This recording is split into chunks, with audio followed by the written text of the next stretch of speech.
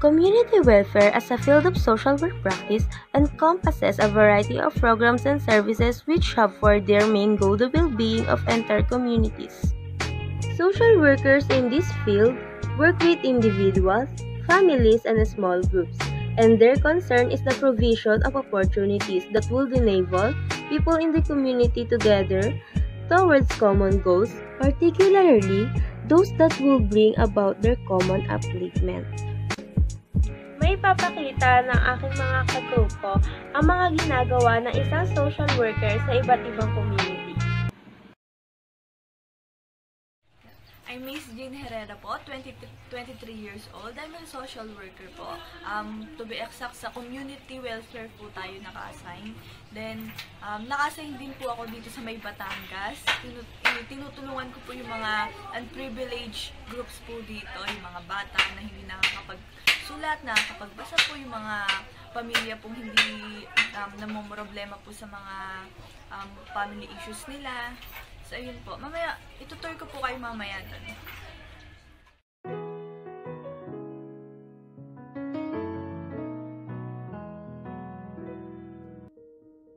Isa po akong community welfare worker. Andito po ako ngayon sa Batangas at tinutulungan ko ang mga grupo na hindi napagtutuunan ng pansin dahil na rin po sa kahirapan.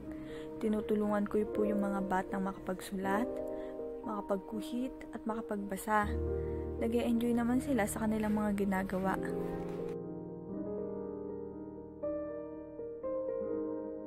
Ang mga batang ito ay hindi pa marunong magsulat dahil sa kanilang edad mas pinagtuunan nila ng pansin ang pagtatrabaho imbis na pag-aaral. Dahil na rin sa kinakaharap na kahirapan, nakakalungkot man isipin pero may maraming mga batang ganito sa mundo. Nandito naman ang mga batang nangangarap at gustong ipagpatuloy ang kanilang pangarap upang makapag-aral.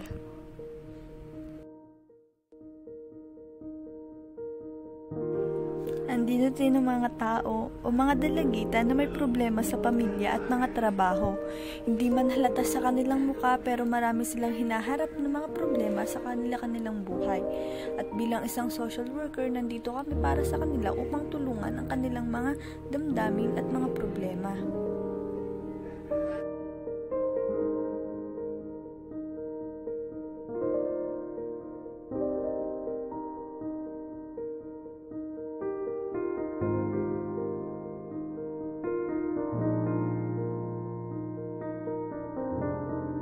Napakadaming mga bata ang tinutulungan namin dito sa Batangas upang matuto, makapagguhit, makapagbasa, makapagsulat. Para sa kanila, isa itong pribilehiyo, pero para sa iba, normal lang ito sa kanilang pang-araw-araw na gawain. Ayon sa Republic Act 7277 or Magna Carta for Disabled Person, mayroong 7 types of disability. Ito ay ang psychosocial disability, disability due to chronic illness, learning disability, mental disability, visual disability, orthopedic disability, and communication disability.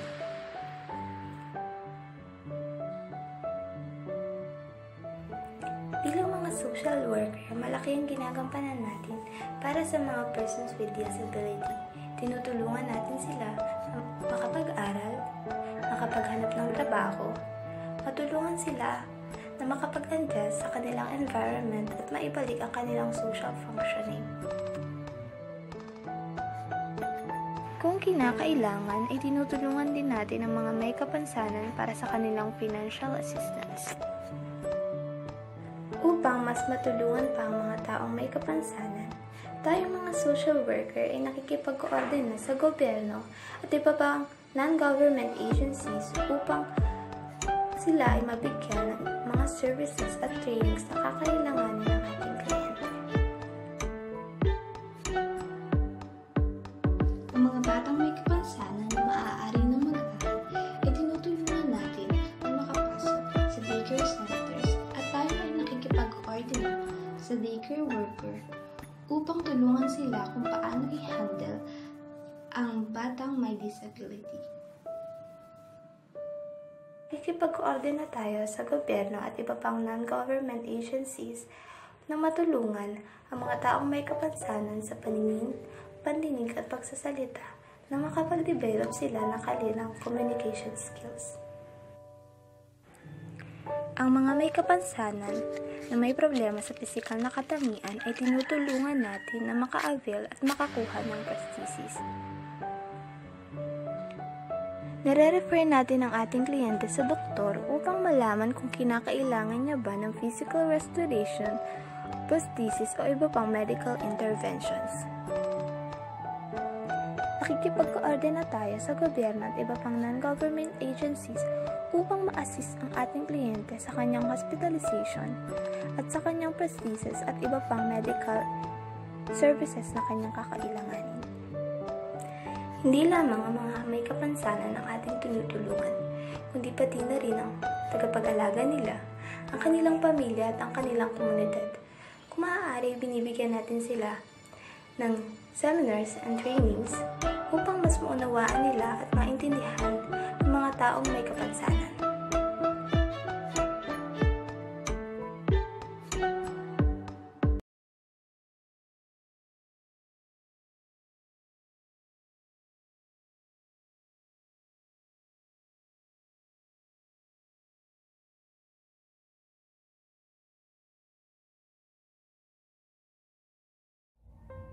Magandang umaga sa inyo. Ako si Ezekiel Loriega, graduate ng Bachelor of Science in Social Work at kasalukuyang nagtatrabaho bilang isang social worker sa isang hospital dito sa Cavite. Ngunit pagdating ng Sabado at Linggo, pinipili kong tumulong sa aming barangay bilang isang unpaid worker o mas kilala sa tawag ng volunteers. Sabi nga ni Richard J. Esther ng University of Pennsylvania, community welfare centers are among the most dynamic social institutions worldwide. Through their commitment to locality-based intervention, they keep people at the center of development. Iba-iba ang mga gawain at aktibidad ng aking nasasalihan, ngunit ang lahat ay para sa ikabubuti ng barangay.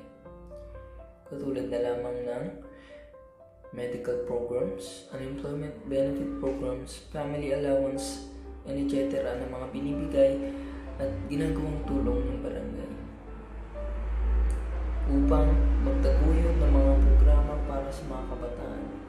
Ngunit bago iyon ay kailangan muna ang pagkuha ng census na kasalukuyang binigay sa akin ng barangay upang gawin.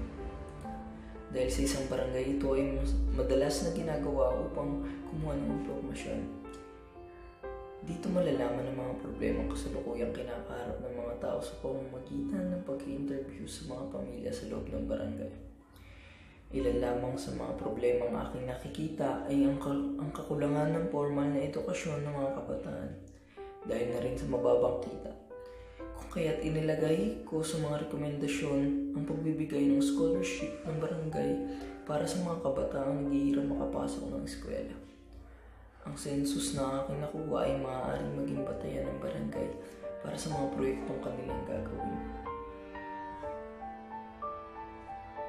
At bilang isang unpaid worker, baliwala sa akin ang mga hirap, mga problema na kailangan kong gawin para lamang makatulong sa mga nangangailangan. Sapagkat napagtanto ko, kaya ako kinuha ang pagiging social worker. Mas pinili kong mapunta sa pagiging unpaid worker. Mas pinili kong tugunan, pansinin, at tulungan ang mga taong nangangailangan.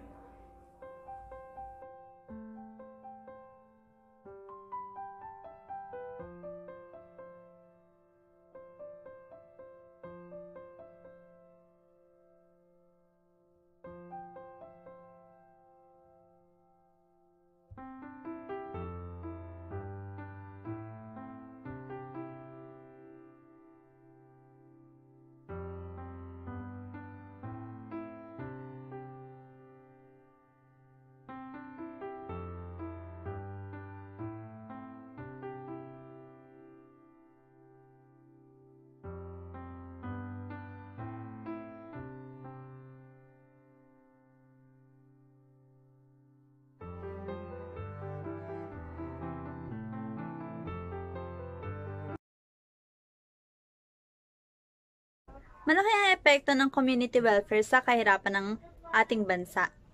Dahil sa community welfare, nababawasan ang poverty o ang kahirapan na nangyayari sa ating bansa. Dahil ito sa mga kanilang mga programa na ipinapatupad, tulad na lamang ng mga financial aid, social security, or tax reliefs. Bukod pa doon, tumutulong din ang community welfare upang makahanap ng trabaho ang mga unemployed sa pamamagitan ng mga programa na kanilang pinapatupad. One of these programs include DOLE's Integrated Livelihood and Emergency Employment Program, DSWD's Sustainable Livelihood Program, and National Housing Authority Livelihood and Affordability Enhancement Program. Ang halimbawa na lamang ng mga financial support or financial aid ay puro sa mga pan-loan sa mga businesses, tulad na lamang ng pagbabago at pag-asenso or P3, COVID-19 assistance to restart enterprises or CARES, Rice Farmer Financial Assistance or RFFA at marami pang iba. At ang naitutulong naman ng Social Security System sa pagbabawas na mahihirap sa ating bansa ay ang pagpapasagawa ng mga programa tulad na lamang ng employment insurance, housing assistance, programs for specific groups, at marami pang iba. Yan na lamang ibang mga halimbawa ng mga programa para sa mahihirap. Ako si Patrice, isa akong caregiver sa isang bansa. Habang tinataha ko ang aking buhay sa ibang bansa, ako ay nagtatrabaho bilang full-time caregiver.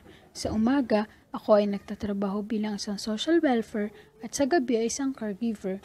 Bilang isang social welfare, naging madali na sa akin ang pagpasok bilang isang caregiver.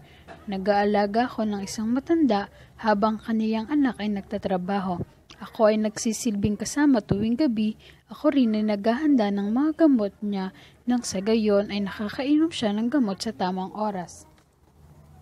Bilang isang social welfare sa umaga, kami ay nagtatrabaho upang magbigay ng mga serbisyong panlipunan. Ito ay isang akademikong disiplina na may kinalaman sa pamilya, grupo at komunidad upang mapahusay ang panlipon ng pagpapaandar at pangkalahatang kapakanan.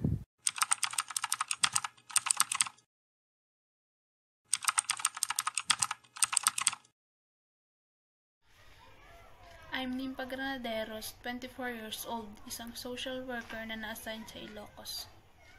Ang DSWD sa Region 1 ay nagsimula ng gawin ng isang public facility na para sa mga matatanda na inabandona at iniwan ng kanilang pamilya.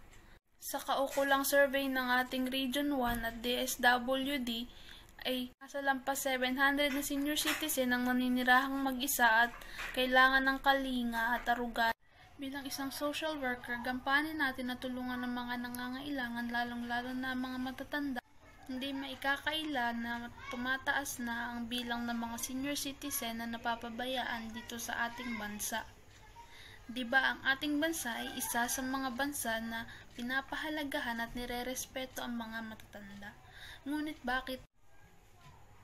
bakit parang tila ba ay walang naitulong ito sa ating paglaki at pag-unlad? Hindi naman sa nilalahat natin ng mga tao na nagpapabaya sa mga matatanda.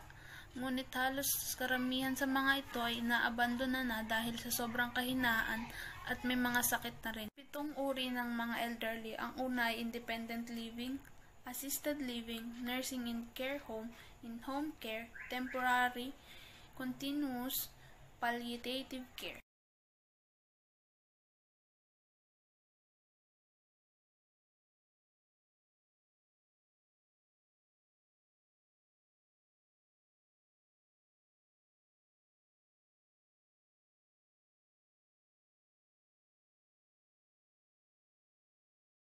Independent living.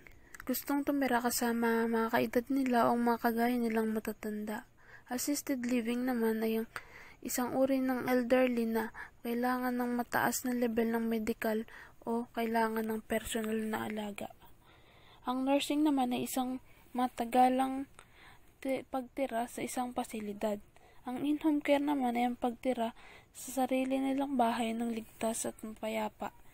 Temporary naman ay isang arrangement na ginagawa ng isang community services.